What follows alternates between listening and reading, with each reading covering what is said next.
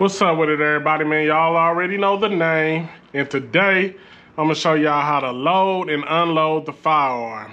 First off, this is the Glock 43X. If y'all watch my YouTube, y'all already know this thing right here. We're gonna make sure it's empty, visually check. There's no live ammunition in this video getting used. The ammunition getting used is snap caps. These is snap caps right here. You can get these off Amazon for like $9.99. These is good to practice with. Reload and unload. All it does is reset the trigger. So here we go. Grab your gun, grab your mag. It only goes in one way. It don't go in though. See, can't even go in that way. Only go in one way. Check that out. Bam. Tap, tap. And now we about to load one up in the head. Never keep your finger on the trigger. See how I got that? Now we're about to load one up in the head. Grab the slide. See that?